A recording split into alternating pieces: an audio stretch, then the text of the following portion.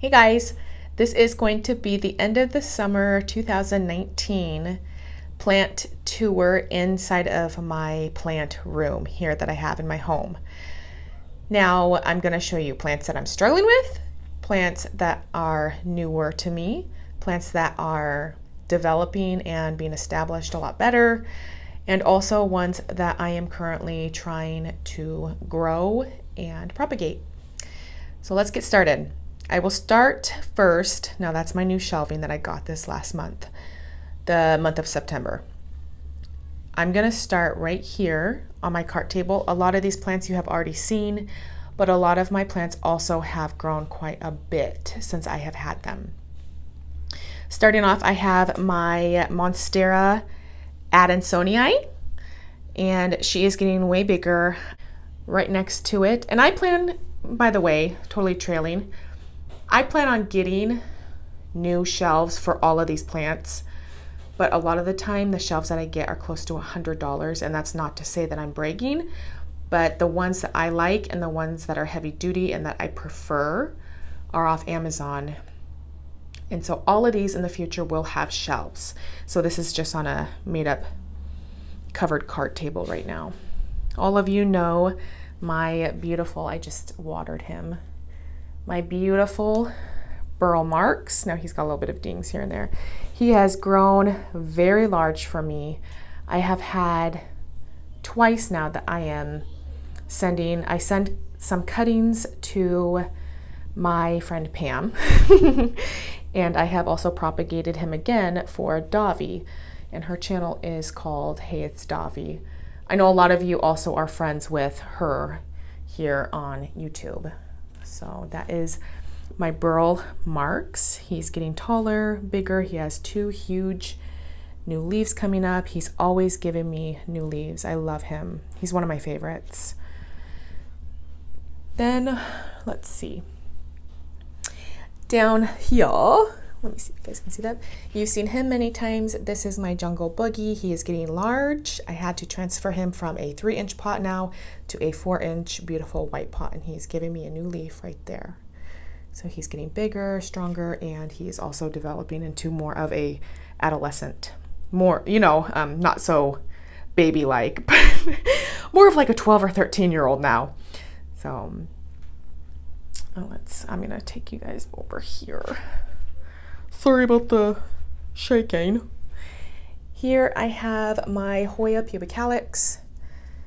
Some drama happened with him. I am so sad. He had two very, very long tendrils on him, if you want to call them that, or vines, whatever you want to call it. But what had happened, I'm going to get down.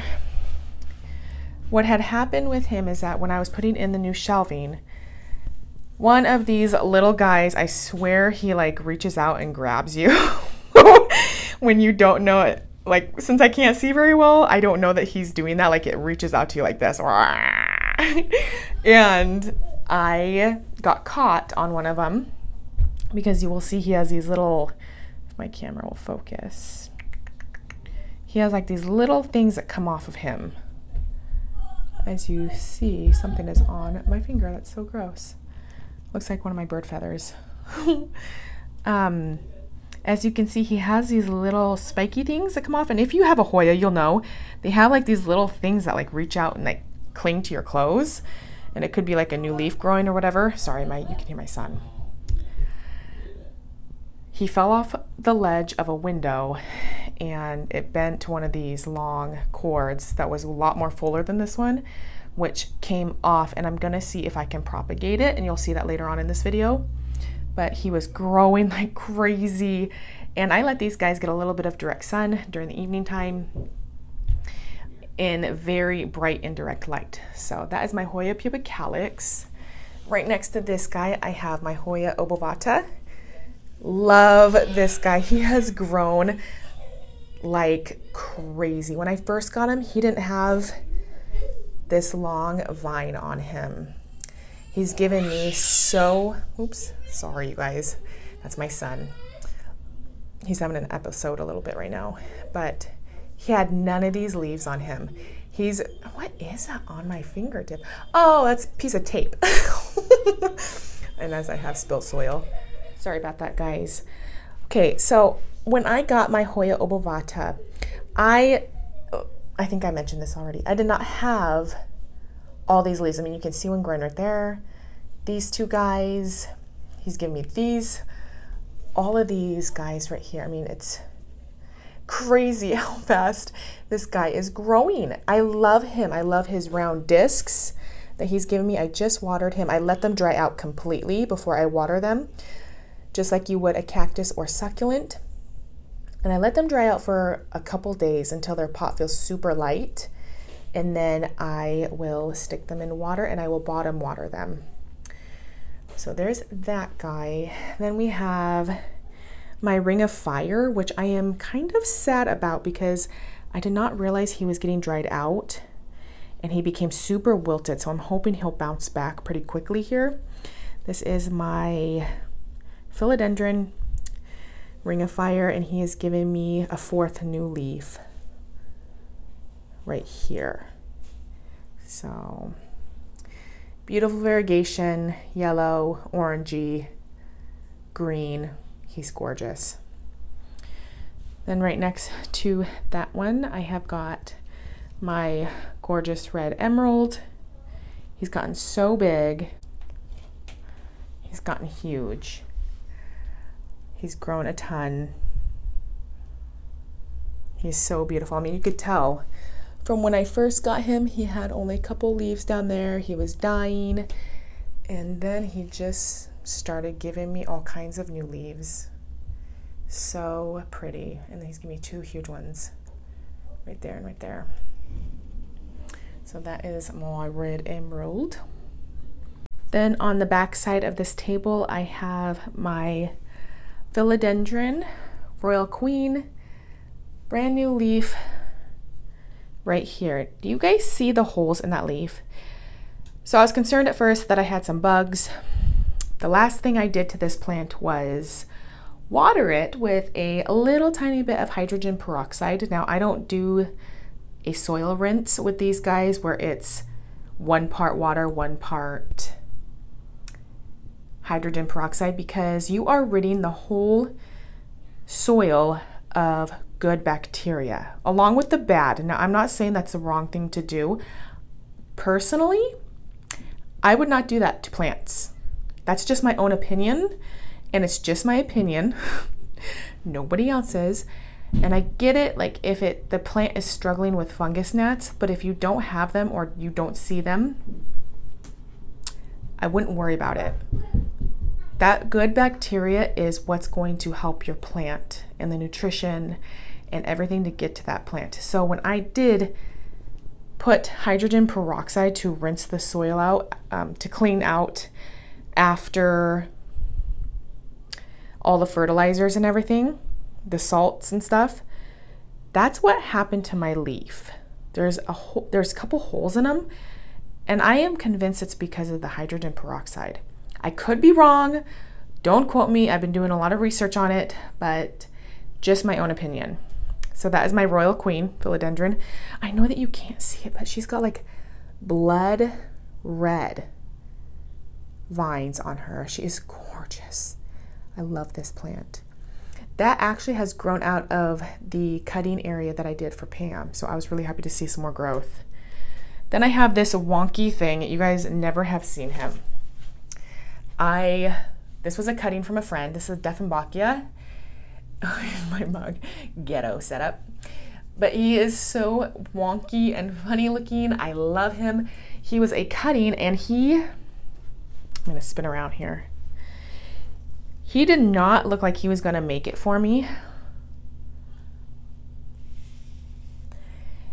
And I had to cut off all of his leaves. I propagated him. He finally sprouted these cool, gnarly looking roots. And now all of these leaves that you see are brand new. I don't know what's wrong with this guy. He's kind of funny looking, like it's been sunburnt or something.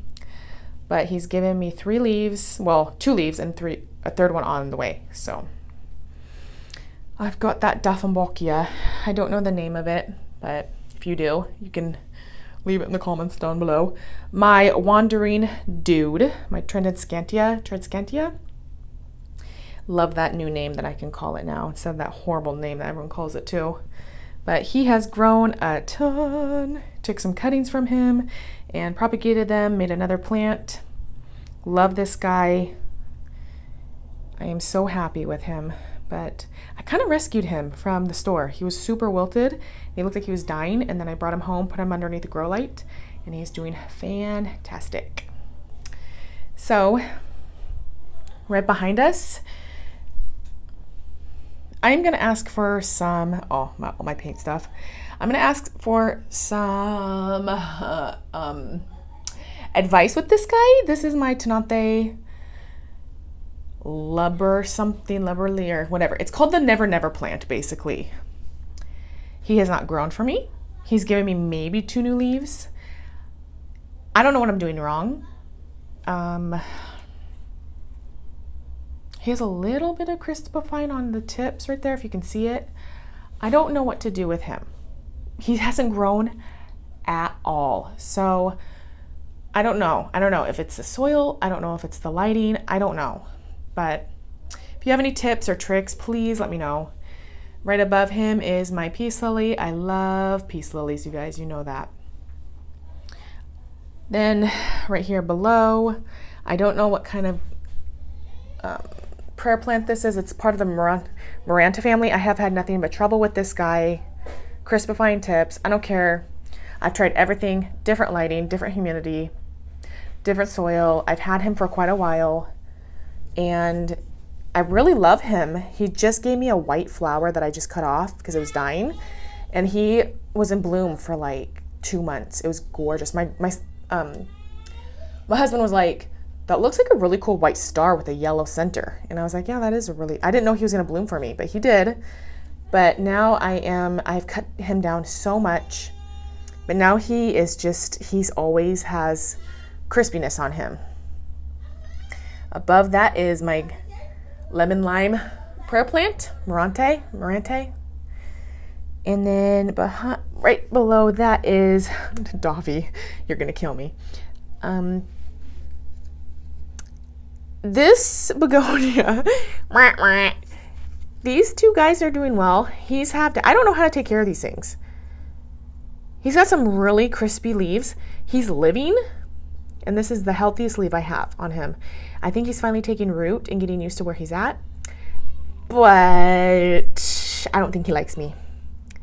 There is my Dottie Calathea. I love him. And it's a tiny, tiny, tiny little plug that I got from the plant farm. In my terrarium, I have my, that is a Anthurium, like Fascino's Giant. I don't know if I'm saying that right. Obviously, he's not a giant, and he is quite small still right now, but he was only $9, so I got him. This is my Maui Queen, also alongside of him. When I got him, he had all of that crispifying. The 2 new leaves that are coming in have no crispies, so I'm pretty stoked about that, just because I'm like able to provide him with the amount of humidity that he needs. I just think it's too hot in this room for some of these plants, and that's why they are turning a little bit brown, just because it's like heat stress, I believe. And then I have my peacock prayer plant. Doesn't grow fast, not getting any taller, but he is getting bushier because he's gotten a lot of new leaves down at the bottom. There is one of my divas. She's always giving me brown tips. Like I said, I am not perfect whatsoever. Some calatheas are way easier for me than others. And I am noticing that the fuzzy leafed calatheas don't like me at all. I don't know if it's a baby plant. I don't know. I don't know, but they do not like me. Davi, there's another plant you got me, a red prayer plant, doing beautiful, finally taking root. And this is a prime example of me not being able to take care of fuzzy leafed calatheas. Like, he's starting to turn brown. I don't know what's going on. I'm about to give up on this guy. Some of his leaves are gorgeous, some of them are not. I don't know. Ugh, get old. Here is one of my favorite calatheas ever, my Calathea fasciata, also known as the rotundifolia. He has given me leaves right and left. He has got so many leaves underneath over here. He is getting huge. No crispy tips, I love him. My orbifolia, I've had this guy, I've had two of them, and there's actually two in this pot. I've had this guy for a long time now, since the beginning of this year basically, and he's finally putting out right and left new leaves for me, and I love him. He's getting bigger. His leaves are not crispy on the ends anymore. There are some in there that are, but he is doing fantastic. I love, love, love, love him. There is one of my new ones, my Calathea vittata, also known as the white star. Love that one so far. I've only had him for a day, so cross your fingers he doesn't suffer from any of the crispy tips. There is my beauty star right next there. I've never struggled with that one. And I also have this guy that has given me brown tips. It hasn't grown any at all since I've had him. So I don't know. I don't know. There are some that I could do without and some that I would keep, to be honest. Oh, okay, backing up. Right next to my humidifier, I have, there's my finger for you. I have some cuttings and that I'm propagating. Above here, you will see Davi. This thing has gotten huge. You gave this to me back. It's been longer than a few months, but you gave me this guy. He is finally taking off. Love my neon pothos. Right above there is my marble queen. Love her. I have her trailing everywhere, as you can tell. There is my green prayer plant. Part of him came out, so now he is struggling, and the other side of him has a little bit of yellowing going on. And yes, I know my grow light is on, you guys. And I know a lot of you complained last time about what it looked like, so I'm going to turn this off so that you guys can see it. There is the canna lily that I'm going to keep inside with myself. The gal I bought her from off Etsy said that they make great houseplants. They just don't get as tall as other plants would outside in the sun. But due to Washington weather, I am not going to keep this plant outside in the winter. So that thing really took off as soon as I planted it up. There is the Gloriosum I am gifting to Myra. Now, if you can see, that leaf is brand new right there. And then right after that leaf came in, I hope you can see that, a brand new one started right after it. Here is my new melanochrysum. Now, it came with a little bit of a war wound. That was not due to me. Just because, I mean, growers can't promise you that there's not going to be any marks in your plants, because if they're growing them outside, chances are there's probably going to be some sort of bug damage. But I don't mind. He does not have bugs. He gave me this brand new leaf, but that was on him already. I don't know if anybody else has noticed. When plants have trauma done to them, as in like being cut off the plant and they're giving birth to new plants or new leaves, he came in damaged. So I wasn't expecting a perfect leaf at all. He just came out with that one, and I'm hoping everything after this, any growth, will be in fantastic shape, and then we will start from there. There is my Sansevieria Moonshine. Love him. Here is my Soderoy Philodendron, brand new guy. He just gave me a brand new leaf. Love, love, love. Some propagations from my Silver Ann Pothos or Scindapsus, and then my Silver Ann. Did I already say that? Silver Ann, and then my Silver Splash. I don't know. And then behind there is my Serpent with his hairy stem. He has gotten better established, I guess, with our weather here and the humidity in this room. And then right next to that, Pam, I have the Hoya Carnosa Crimson Princess. I believe. So I have that on my grow table. Coming over, I think this thing is is that a Pictus exotica? Skindapsis? I don't know. I know there's a ton that look the same because if you guys saw on Instagram, Gabriella Plants, they showed the difference between the Silver Ann, the Silver Splash, the Silver Pothos, like all of those.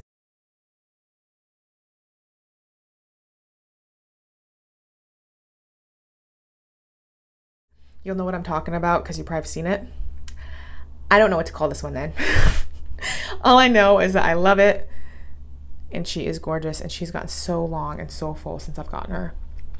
Next to her, hanging up on the pole, I have my green heart philodendron, also known as the green cordatum. Above that, next to my marble queen, I have the luscious Lady Locks philodendron micans. Next to my philodendron micans, I have my lemon lime cordatum. And then right next to that, I have my Silver Splash exotica, and his tendrils are going nuts. So I hope I can do this without messing around. Here is the cuttings I have showed you before. My propagation of my wandering dude. He's just green, beautiful, cream, and green. I love that. I have him up at the top, and then behind there I have my Siltepecana. That is my Siltepecana and Monstera, and it is also coming out with a new leaf, if you can see that. I can't get past this table right next to me, so that's why I'm at a weird angle. There we go. Below here, I've got my Moonlight philodendron. He is one of my favorites. I love him. He's getting huge. He's giving me some more leaves. I love him. You've seen him loads of times, I should say. And then there is my Hoya carnosa Crimson Queen. Behind there, I have my beautiful, beautiful, beautiful, sorry about the lights, guys, philodendron Painted Lady. I love her. She has given me nothing but love and leaves galore, I should say. Like, I've gotten like probably 7 leaves since she has come to me about 3 months ago. Doing great, and she is a very fast grower. Below there, I usually have in this grow light area, I need to turn this off too. Hold on. Oops. I'm lowering it, not meaning to do that. 1, 2,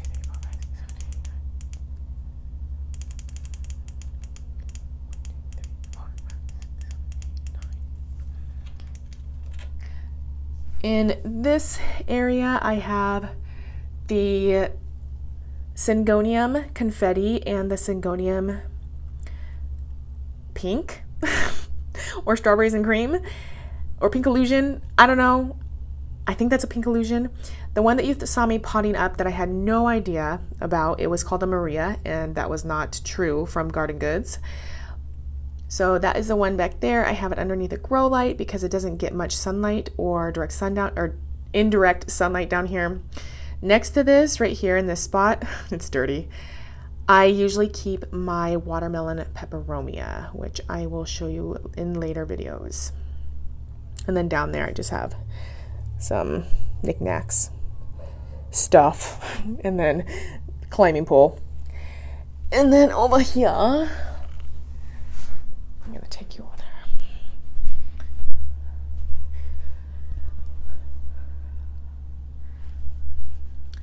And then hanging up, I know you guys are gonna get backlight. Yes, I have those nasty yellow tapes for any kind of fungus gnat or bug. I have my beautiful Brazil. That could go bad. Sorry, guys. Yes, my big bushy glorious Brazil. I love her. I love her. I love her. I love her. For the longest time, it did not grow, and now it's growing like a weed, and I love it. Right across from there is my Cebu blue philodendron or pothos, whatever you choose to call that. So it's gotten really long, Davi. I love it. And then right in this corner, I have got, let's see if we can do this, my Congo Rojo. Now, for some of you, do you remember the people who have been with me the longest? I got one of these, almost dropped the camera. I got one of these back in March. This was the plant that was carrying either the root aphids or I believe it might have been whiteflies on or in the soil. And this plant got destroyed. This is where I noticed the infestation starting. So after that, I ended up losing my Congo Rojo. And I just recently got this guy last month. I haven't actually showed you guys him on film, but this was one of my newer plants last month that I got from a nearby nursery called Watson's. So she's beautiful. She's giving me that brand new leaf right there, and she's gorgeous. Right over there is that looks just wrong. I am sorry, but that looks wrong right there. This is my horsehead philodendron. And my husband, I am sorry if this is TMI, calls this the penis plant. And you can see why. So I'm sorry for all of those who are like, oh, I can't believe she just said penis. Yes, I said penis. But this is what my husband calls it. And it's really cool because when I first got this plant, it was tiny, tiny. Oh, that's in the way. None of the leaves looked like the original plant did, but as it has matured, you will see the transformation of this plant.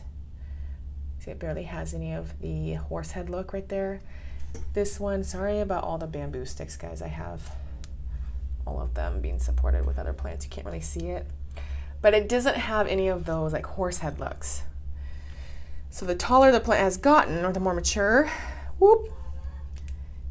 you'll see that he is getting larger and more defined. So, and then right under there, I've got my golden dragon right there, and then the other leaf is still wonky, and he is chilling right here. This leaf, I'm so sorry about the shaking, you guys. This is horrible. Let me see if I can do this. I don't think I'm gonna be able to. This leaf back here, can you see that? Has got a ton of gold back on him. I think that's so cool. He was pure green when I first got him, and he's not dying, so the golden part is really starting to come through.